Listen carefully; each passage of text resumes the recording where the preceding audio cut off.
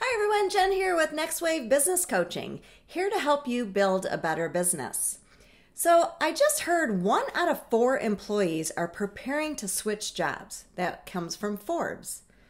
I don't know about you, but this is a startling statistic, especially because we are already living in an employee shortage world. This is so important that for the next 4 weeks, I am going to deep dive into how to retain your employees. Last week, I talked about how to attract the right employees for your business. So now let's talk about how to retain them. And it comes down to vision leadership. What is vision leadership? It's where you're rooted in the past, you address the future, and you deal with today's realities. The latest statistic I saw is that 96% of today's employees are craving transparency. They want to know what's going on in your business. They want to know where you're going as a business. They want more than just a project list or a to-do list. They want to know the why. The why is becoming such a crucial company strategy. It's so important to us not only as business owners, but also to your employees. So vision leadership, it's what I call the big picture leadership. And when you implement this strategy in your small business, what it does is it builds loyalty, it builds trust, and therefore it builds retention. So when you look into what is a vision leader, what are some of the traits of a visionary leader? First of all, inspirational. Maybe we should all go watch an episode of Ted Lasso for a dose of inspiration, right? Vision leaders are usually emotionally intelligent. That means they kind of understand the power of feelings. They have empathy for others. They're very open-minded.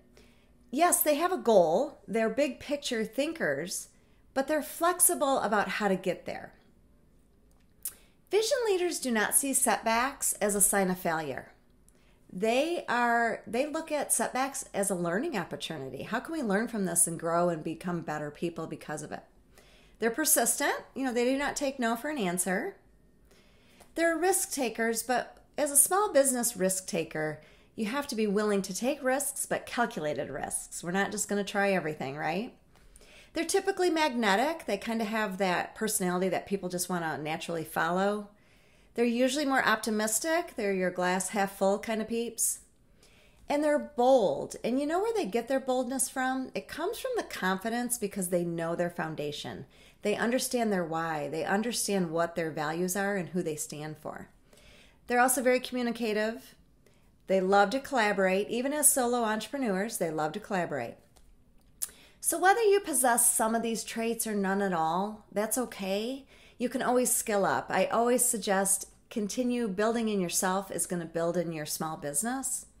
And you know what? You can't afford to not implement some of these vision leaderships with today's climates of trying to find and retain the right employees. So in the next 3 weeks, I'm going to dive deeper on how to implement and become a visionary leader. The subjects I'm going to cover are such as how got-a-minute meetings improve the communication and the transparency and was a key tool in implementing vision leadership in my business. We're also going to dive into how to create, develop, and activate a culture in your workplace. Culture is becoming a hot topic and something that employees really want to know and be a part of. And then also how to know your foundation, your why, how to communicate this to your employees, your customers, your vendors, how that can create boldness in you because you're going to have such confidence. So having a vision leadership policy and procedures in your small business can help your employees feel part of the solution, feel part of the program. It provides freedom so you don't have to micromanage. And the end result is you're going to have happier employees. You're going to have less turnover. You're going to have better customer service, which is going to improve your production and ultimately affect your bottom line in a positive way. So I invite you to stay tuned to the next 3 weeks as we dive into this to help you build a bit better business together.